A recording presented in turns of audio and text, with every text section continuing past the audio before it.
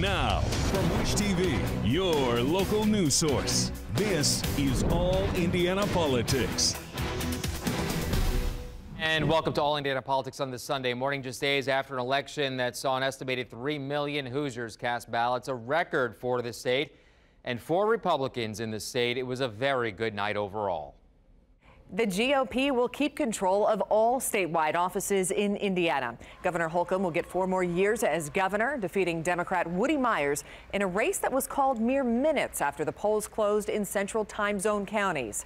Holcomb got the most votes for any candidate for governor in the state's history, topping the mark set by Mitch Daniels' re-election bid in 2008. Let's get busy by showing that civility is way more productive than civil unrest. My friends, thank you. Thank you. Thank you. Let's get busy building one Indiana for all. God bless and good night.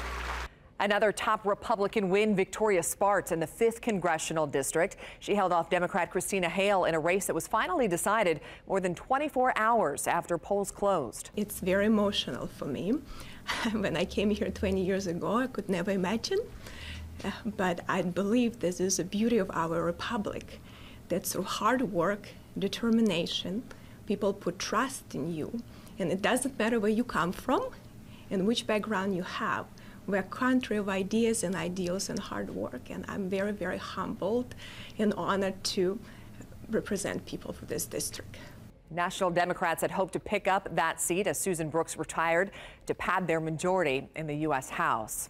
Indiana Republicans also able to pick up 4 seats in the state House of Representatives, expanding their supermajority. Brooke, thank you. Meanwhile, Democrats in Indiana have 1 victory to celebrate inside the state's borders. Democrat Fatty Cadora knocked off incumbent Republican John Ruckelshaus for State Senate District 30, which covers parts of Indianapolis. Cadora will be the first person of the Muslim faith to serve in the General Assembly. He's with our Alexis Rogers. Let's start with this, Fatty. My goodness, what a week it has been. Let me know your reaction to learning you had become the first Muslim elected to the Indiana State Senate. And what message do you think that it sends to Hoosiers out there to have someone of your faith elected to public office and doing it by beating an incumbent Republican? Well, I really appreciate you. I'm extremely honored of my faith and who I am and my background. I came to the United States as an immigrant at the age of 19 and became homeless after Hurricane Katrina. So I'm excited not because of my faith, not because of my background. I'm excited because I'm energized and I want to serve our community to be sure they don't go through the same challenges that I personally went through in my life when I was after Hurricane Katrina, when I was homeless after the hurricane.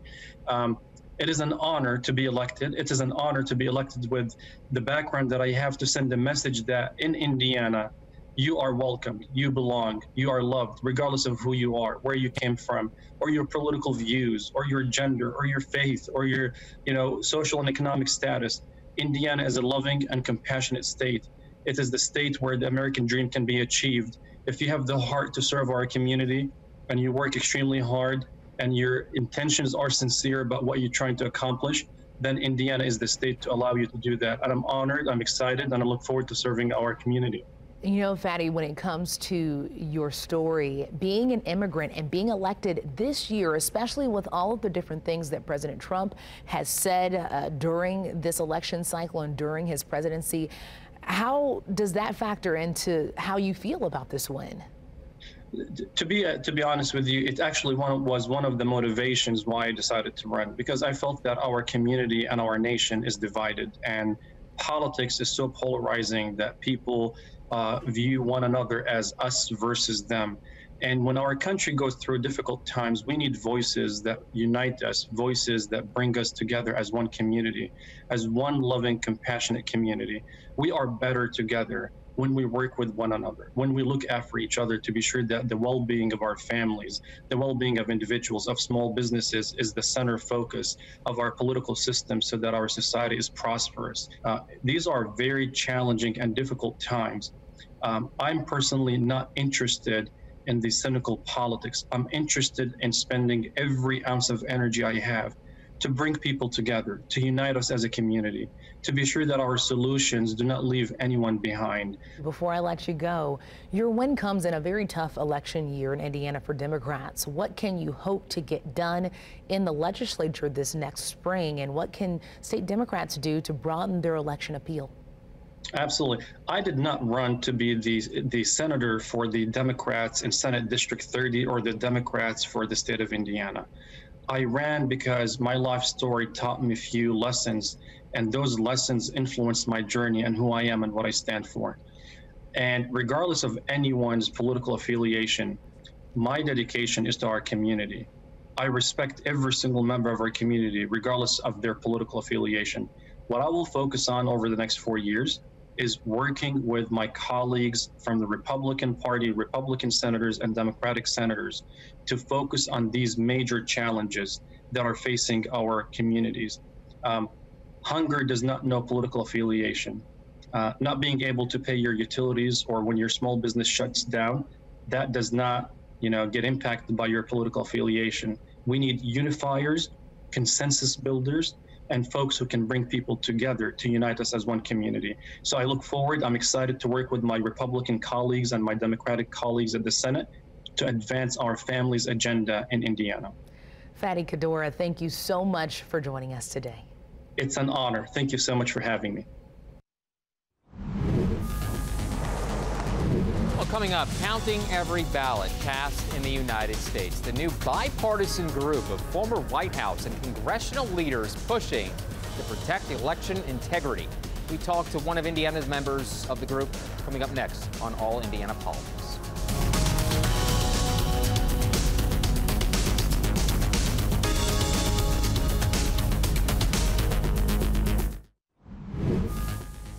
Welcome back to All Indiana Politics. A new national bipartisan group calling for every vote in this election to be counted. That group is the National Council for Election Integrity. The group is pushing that message that American voters decide elections, not the candidates themselves. It includes two former members of Congress from Indiana Republican Senator Dan Coats and Democratic Representative Tim Roemer. And we welcome in former Indiana Congressman and Ambassador Tim Roemer. Tim, thank you very much for taking some time. So the Count to Every Vote campaign calls for every vote cast in the U.S. to be counted in the presidential race, I understand. Yeah, we're called, Phil, the National Council on Election Integrity. We are a group comprised of 44 people, Democrats and Republicans, evenly split. Some people that work for Trump, like Dan Coats. Some people as Republicans that are neutral, and some that endorse Joe Biden. People like Lee Hamilton from Indiana, Leon Panetta, former defense secretary, Chuck Hagel, a former Republican defense secretary.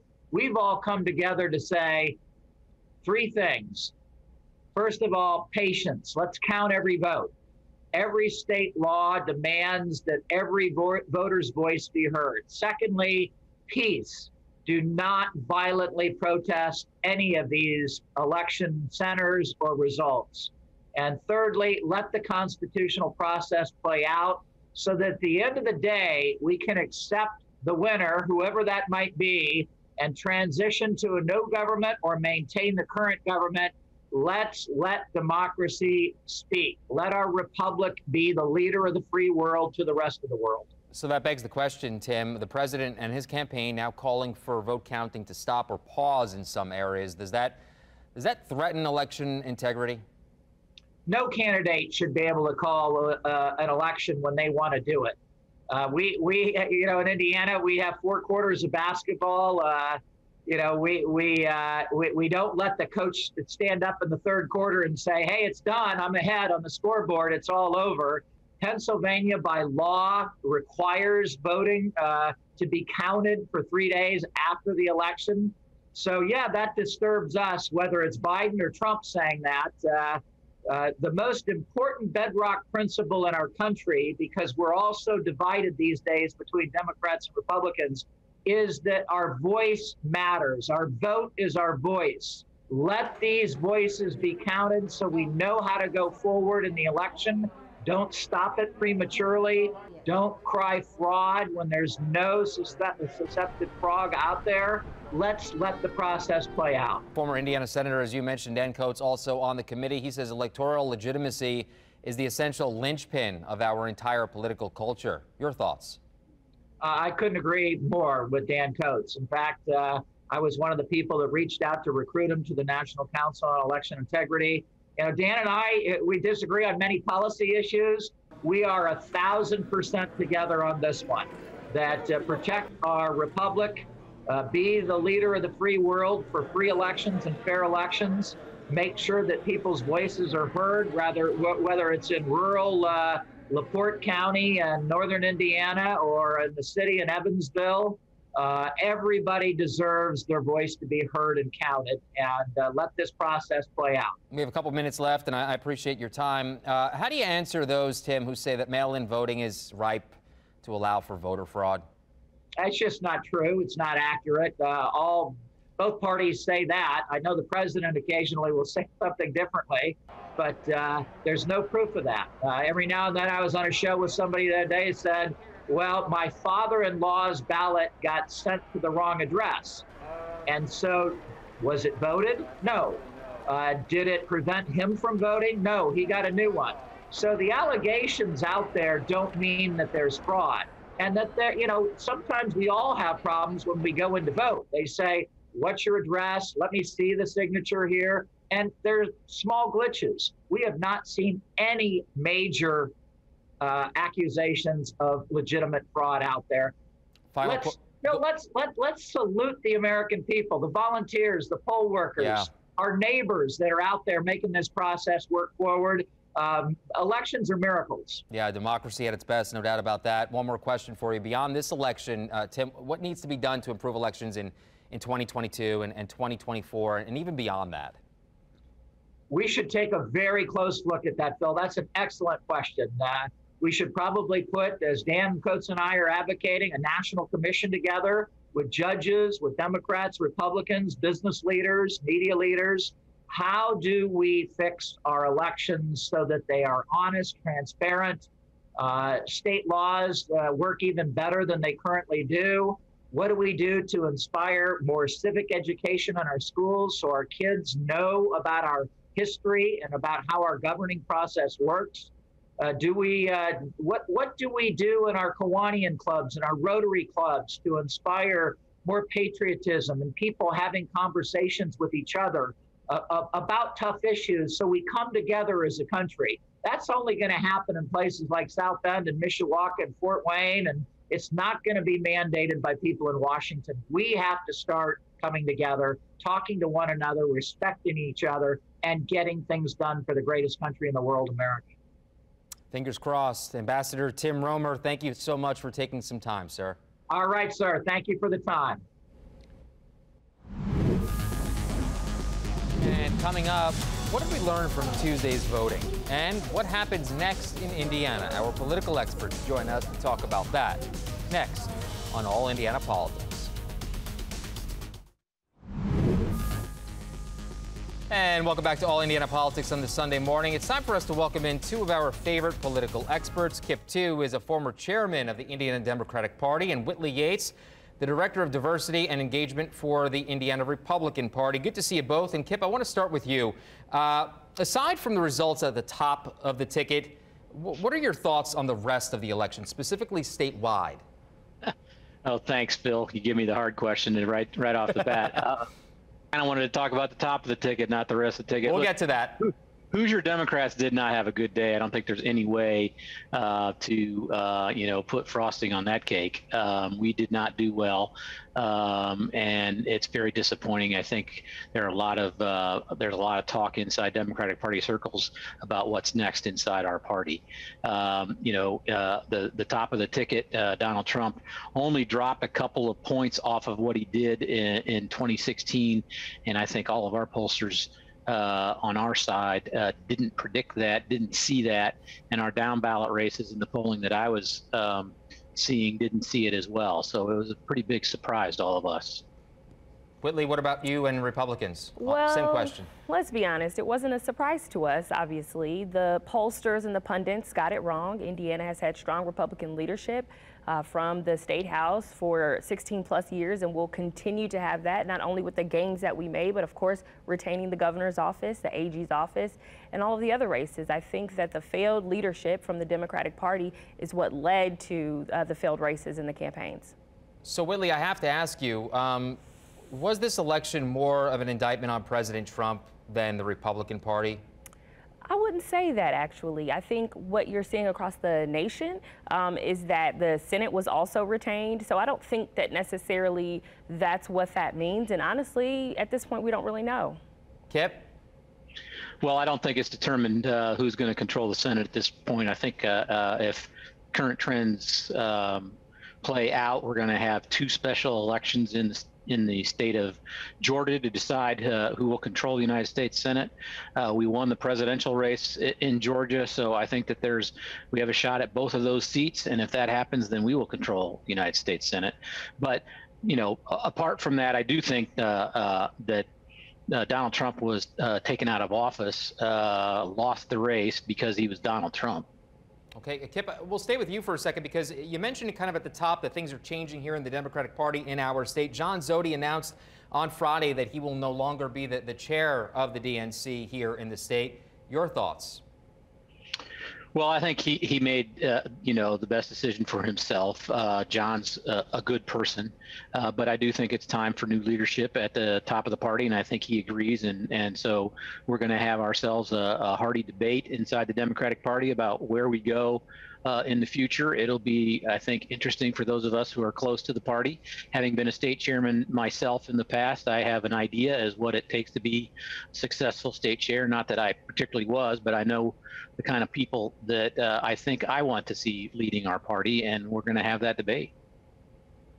Whitley, what about you folks in the Republican Party statewide? Well, needless to say, we're glad to see Zody leave. He wasn't the type of leader that we needed. We can look at the gubernatorial race and the Woody Myers campaign, the failed Woody Myers campaign, to kind of correlate that leadership. And the truth of the matter is the Democratic Party has needed an overhaul in Indiana for a long time. And so it's good that with this tremendous loss that we're finally getting it. Whitley, what's next for Vice President Mike Pence? That's such a good question. Yeah. I don't know what 2024 holds for him. I could definitely see him as a presidential candidate in 2024. Okay. All right. You heard it right here. What about you, Kip? What do you think? Well, I'm afraid he's going to be quailed, for lack of a better phrase, and that is, you know, Dan Quayle was a one-term vice president from Indiana, and Mike Pence may not have the opportunity. He'll probably float out that he'll want to run, but I hope that the Republicans will move away from the politics of Donald Trump. And unfortunately for Mike Pence, he's tied at the hip to those politics. It'll be interesting. It'll be interesting. It'll be interesting to watch to see if he tries to separate himself. I have about a minute left for both of you, so I just want to get your final take, your thoughts on the past week, Kip. You know, I think that democracy was saved. I think Donald Trump was attempting to end democracy and run an autocracy, and we saved the republic, and it's great. Whitley? What I'll say about the last week, wow, it feels good to be a winner. It feels good to have strong leadership in the State House and in the governor's mansion. I think we are riding this red wave, and we will continue to ride the red wave. We'll continue to provide the leadership that Indiana needs to build one Indiana. Will we know who the next president is before the end of the month? Real quick, yes or no, Kip? We already know. It's Joe Biden. Okay. Whitley? I'm not sure if we will know. I think we need to back off and back up and let the democratic process and democracy let us know instead of us telling it what's going to happen. That was more than a yes or no, Whitley.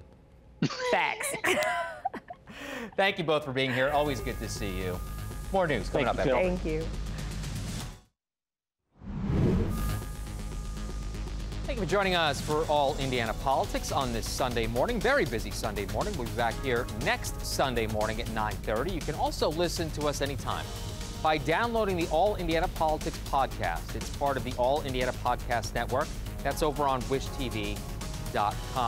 Have a great rest of your weekend. Remember, any updates coming in on the presidential election and any political news over on WishTV.com. Have a great Sunday.